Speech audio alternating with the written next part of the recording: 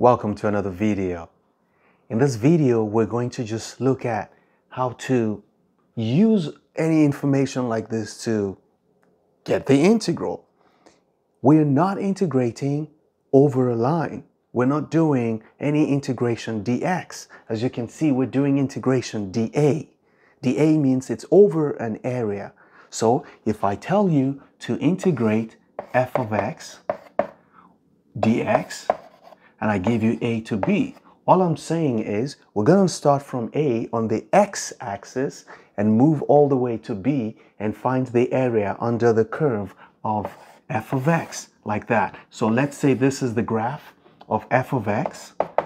We're going to go from a to b, and everything we get here, that is the area we're looking for. That's the meaning of this integral. You can do the same thing with this, but what we have is not a function that depends only on x. It depends on x and y. So it is not just a line. It's like a flying carpet, like I have here. And whatever is under a carpet is not just an area. It is a region. I won't call it a region because that still sounds like an area. It is a volume. Okay, we got introduced to the concept of volume in calculus 2 when we were doing rotation. What is the volume of this object that is generated when you rotate this? But now we're not rotating, so it makes it necessary to decide, okay, let's choose a rectangular area and just find what we get. And we can have patches of rectangles all fused together. So what do you do here? What we're saying is we're looking for the volume that is under the sheet here. This looks like a loaf of bread, like the kind I used to eat when I was a kid. Remember that whenever you want to calculate volume, all you need is to find area and multiply by depth, or what you call height or length. So we could as well find the area of this side and then integrate the area over this entire length. Or we could find this area here and push it all the way to the other side and cover everything by integration. So whatever you do, you have to cover both directions. And that's the point of the area. But this dA, remember I said this is just dx. But when we have dA, so when you integrate dA, we're saying we're not just doing one, we're doing both dx and we're also doing dy. So another way to write this is to write this and write dx dy or dy dx. It doesn't matter, not dy over dx, okay? It's going to be dy times dx or dx times dy. Not really times, but again, with the idea of area, we know we have to be multiplying x and y. So basically, that's what we're going to be doing. Now, what is this? This tells us that we are integrating over a region, and that region is described as the rectangle described as 0,1 to 0,3. What does that mean? It means that if you had this as your y-axis, this as your x-axis, your x is going to go, traditionally we do x before y. So this is going to be your x, it goes from 0 to 1, and your y goes from 0 to 3, from 0 to 3. So this is the region over which you are integrating. So that loaf of bread is just something here, and then you're integrating outward. Okay, and that's where you get your solid. So what other way can we write this? This can be written simply as the integral. Which one do you want to do first, x or y? By Fubini, it's a theorem that says that if the integral is a finite integral over a region, as long as it is finite, it does not matter which one you do first.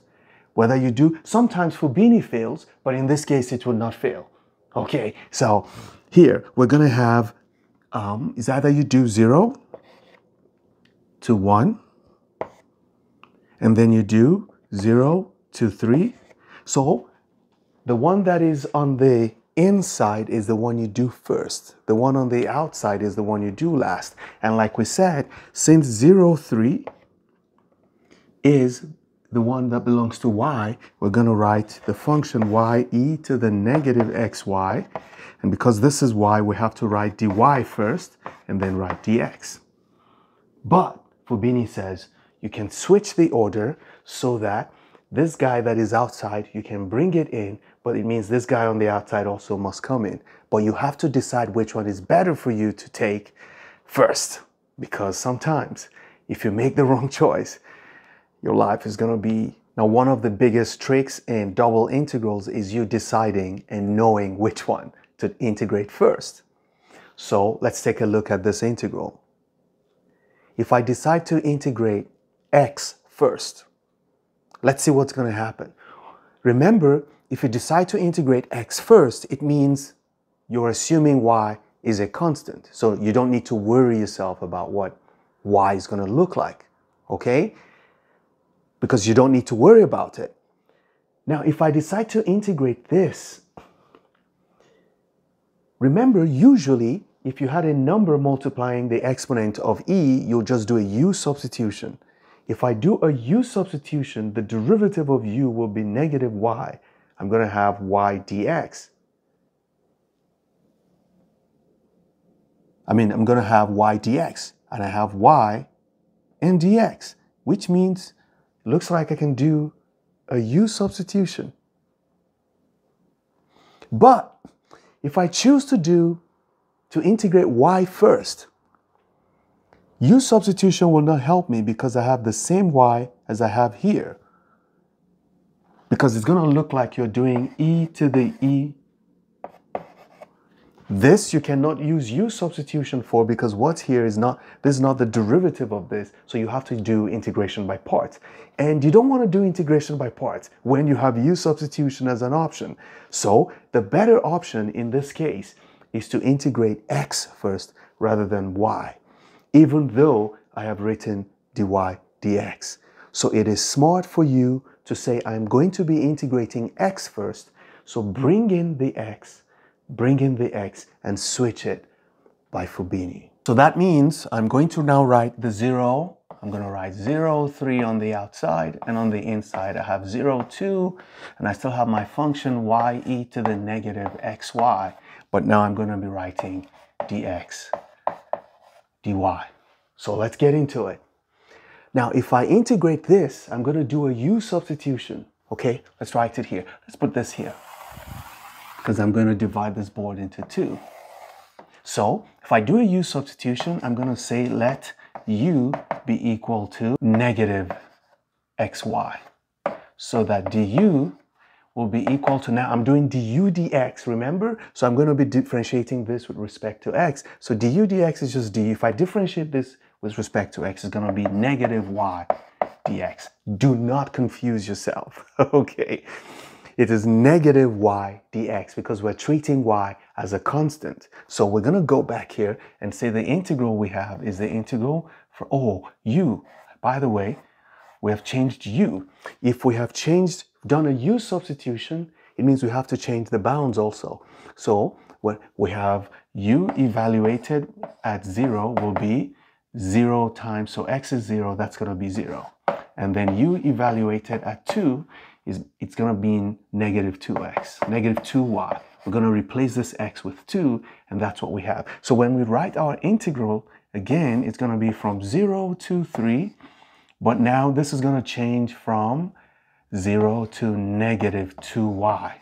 That's what we have. And then this is going to be, oh, wait, y times dx is du. So we're going to replace y dx with du so that what is left is just e to the negative u. Oh, we say, e to the u. Nice. E to the u, because we replace all of it with negative xy. So it's going to be e to the u multiplied by du. So with negative y dx, there's going to be a negative. So let's leave the negative here. Okay, that's going to come from here. And then we have this, replace this. So we have just dy du. So we have du rather dy. That's what we have. So straight up from here, we can take the integral. If we integrate negative e to the u, what do we get? We get negative e to the u. Nothing changes. So that means we have the integral from 0 to 3 of, we now have this, negative e to the u evaluated from 0 to negative 2y, and then we have dy sitting here. All you have to do is just do some simplification. Now, watch this. If we take negative 2y and plug it in here, we're going to end up with, this is going to be equal to the integral from 0 to 3.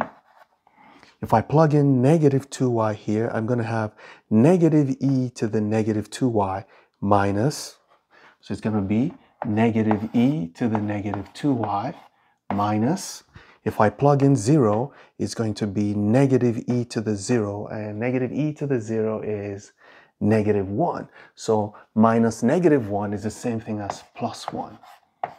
And this is dy. We're almost there. What do you have to do? Just integrate. We're going to say this is equal to the nothing. We just integrate. If we integrate this, what do we have?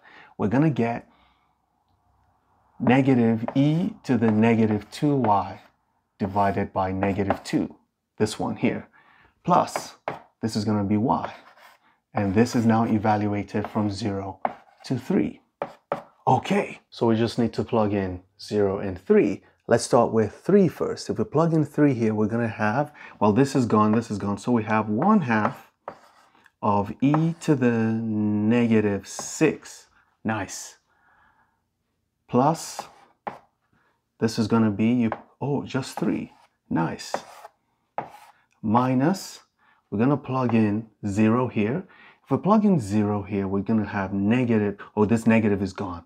Cancel that. So I'm going to just change them to plus so I don't get confused. Now, if we plug in 0 here, we have e to the 0 is 1. 1 over 2 is just 1/2. Okay? Plus, this is 0.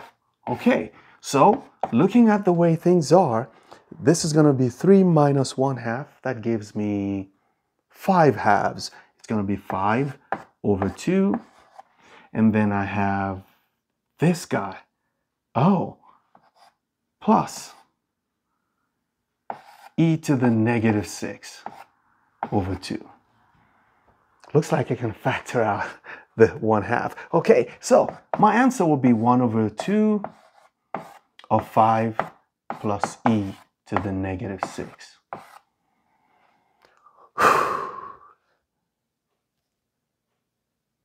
Never stop learning. Those who stop learning, stop living. Bye-bye.